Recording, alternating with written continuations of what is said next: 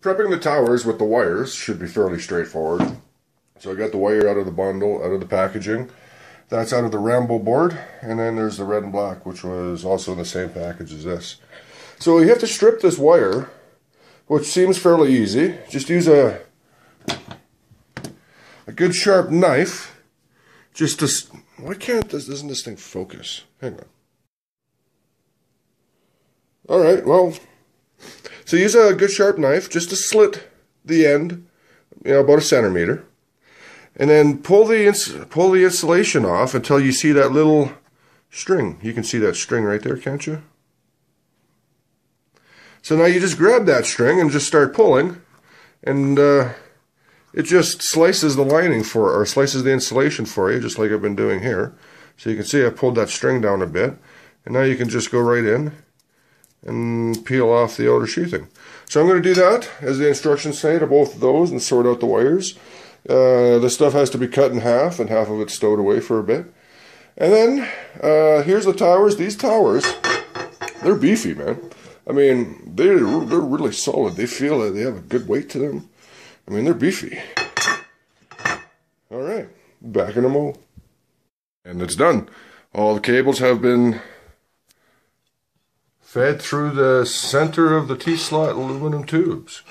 There's the 4 gauge whatever, or the 4 whatever, the other 4 whatever with the other 2 inside. Here's the end stops. So the end stops have been sleeved. So this one's the short one that sort of loops back on itself. I only needed to sleeve a good chunk of it so that the part that comes down and is visible is definitely going to be sleeved. And you really can't sleeve much more than that, sir. I can't sleeve much more than that without really risking a problem. So that's what I did. These ones will be sleeved once I figure out where they actually go. They don't need to be sleeved yet. So now you're wondering how I identify these. Well, that's pretty easy. You can see, you can see there's black, blue, and white. And then down here on the other end, I'm really bad with my camera today. We got white, blue, and black. So they just line up with these.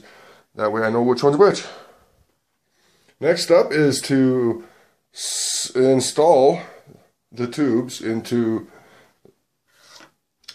the proper X, Y, and Z uprights and route some cables. Alright. And the uprights are installed. That was actually fairly easy to do. The T-bolts, the slot nuts lined up well into the T-slots, and everything just went well. Alright, let me try and...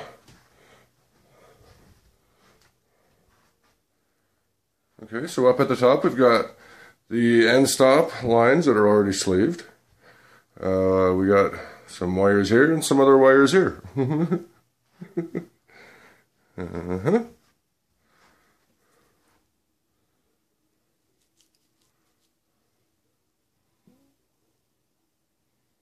Still a lot of wooden parts left. I mean,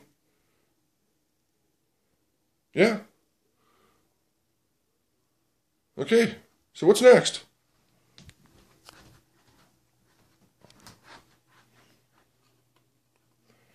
Assembling, installing, and wiring the top section. Alright, well, let's do that. Here's all the parts I need for this step. I have the lower plate for the upper bits. Upper tower mount supports. 3 set screws. And the spreaders for holding, or the spacers for the upper tower mounts. These just kind of go into...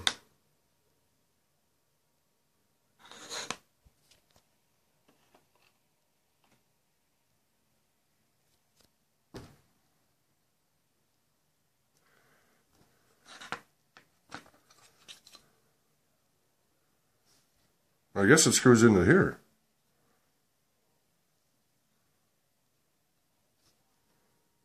It's not a hole, it's a slot, but that's definitely where it goes.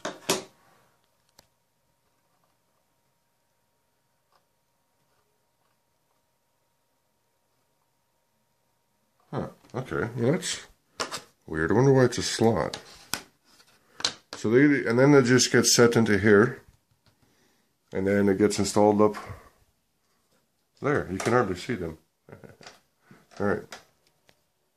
And that's that. Took a little bit of monkey business getting these in there and especially this bit. That was a hard press because there's really no slop in here, but you have to spread these pretty wide, so you're really pushing, and you hear a slight crack maybe as it reaches its limits. And so that's that. Next step is to install the end switches. About to install the... can't I focus? The end stop switches. They go right in here. So we got the little bag of bolts and nuts.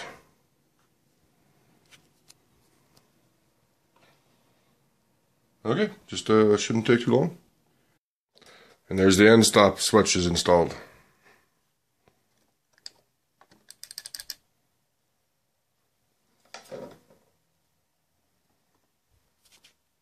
Now to put all the slot nuts in, and then, yeah.